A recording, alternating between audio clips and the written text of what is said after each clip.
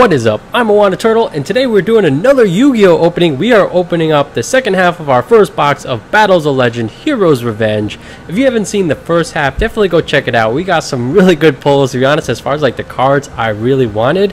We already got it from the box, and part of me is like, oh man, do I even open the rest of the box? I feel like I can't top that, but we're definitely going to open them anyway, and maybe some more in the near future.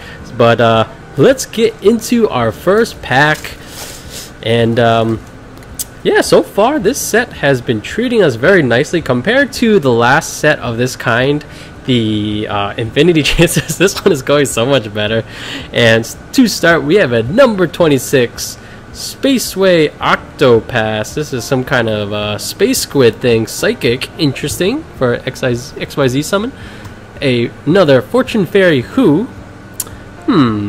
Let me know in a comment down below if you're familiar with the Fortune Fairy archetype. Is that any good? The cards look a little silly to me. And here we have a battle. Same thing for the Battle Wasp. These things look. The Fortune Fairies and the Battle Wasp do not. Just from look at it, they don't feel too strong. But you know, I guess the art is not really a big factor in how strong a card is. And this looks pretty cool. Number 97, Draglubian. Looks pretty cool, and the name start is like, you had me in the first half. Not gonna lie, as far as the name's looking pretty cool. Then Lubian.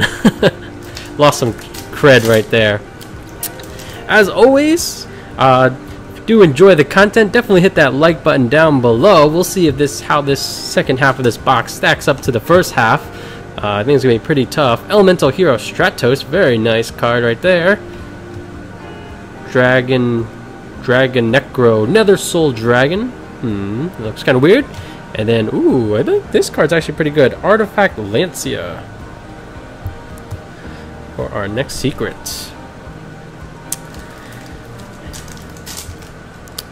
Alright, so overall impressions, I feel like this set coming out of the gate is pretty good. I'm curious how it will kind of like age. I feel like it's definitely off to a better start than Infinity Chasers. And here we have number 93, Utopia Kaiser.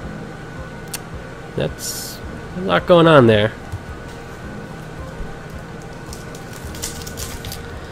Let me know what your thoughts are on the set and how you think it'll kind of age, and how the cards, whether or not the cards will hold up over time. Alright, let's see. Will of the Solomon Great. Fortune Fairy Chef. I think we have most of the Fortune Fairies at this point. This looks like some more Fortune Fairy support. And so we do have, this is our first secret, our first double Dino Wrestle Prankatops. I don't mind that. You know, the card is really good, and yeah, it might not be super expensive because people have an alternative with the common, but yeah, I feel like people definitely going to prefer to play the secret rare version. TG Metal Skeleton, the Fortune Fairy Who, Summon Limit, Fortune Fairy Sui, and Trap Trick Sarah. That looks just okay. I believe it's like kind of like immune to traps or something. Alright, let's see. What do we want to pull? I want a Blackluster Soldier. Artifact Scythe. Water of Life. Battle Wasp Halberd of Charge. Vision Release. And then Vision Hero Increase. Okay.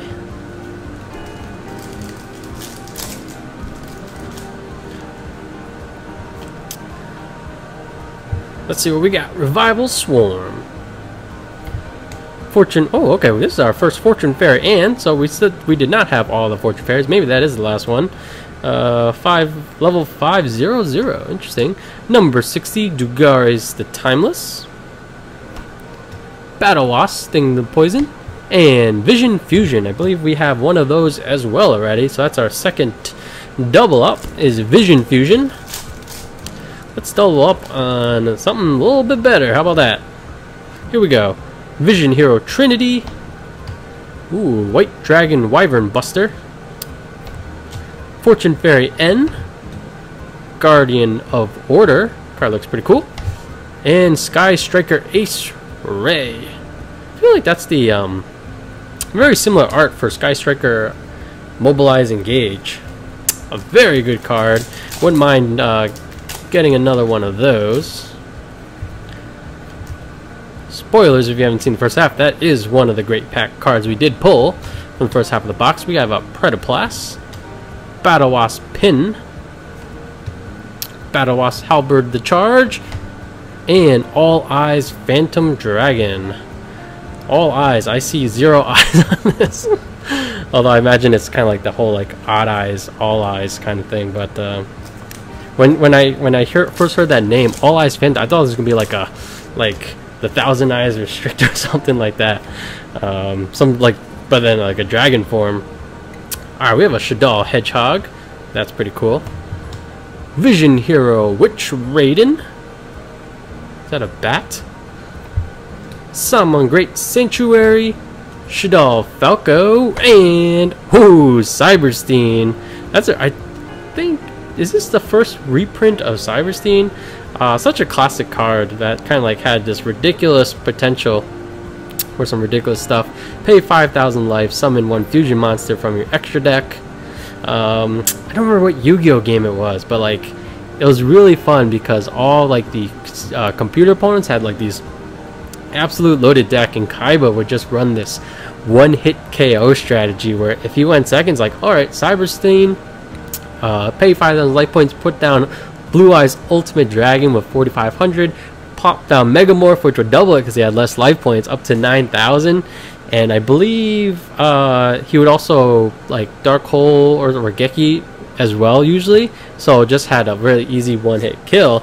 And the easiest way I could find to beat him was just to kind of like get it so that he went first, so he would do all of his stuff, or I think he would summon a like 1900 monster, and then I would just set up some way to counter that. So, but it's just a very cool. I really enjoyed that game. If you know what the name of that game is, let me know in the comment down below. It's like bringing back such good memories.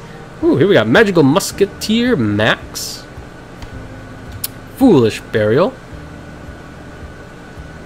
Is that the was that the common that was really good from Flames of Destruction? Alright, let's see. Elemental Hero Stratos. All Elemental Heroes are cool. Vision Hero and Vision Hero Ferris. You look just okay. Oh man, these openings go so fast when there's only five cards per pack. So we're already at our last pack. No great cards. None of the big hits. Well, maybe it'll be right here. I feel like usually the box has 2. All right, we got Lucky Lone, Vision Hero Multiply Guy, Summoning Swarm. That's kind of cool. Battle Wasp Arbalest the Rapid Fire, and Dark Sacrifice. So overall for the box, I would say I'm satisfied, but I'm not sure if we got the greatest pulls. We had an awesome start in part 1, but I feel like we were not able to follow it up with any big hits on the secret side. Utopia 93, and then 97. So not as fire as the first half by a long shot, but either way, I'm still optimistic about this set. We'll see how box number 2 goes. Stay tuned for that. As always, guys, thanks for watching. Like, comment, subscribe, all down below. I'm Water Turtle, and I'll catch you guys next time. Peace.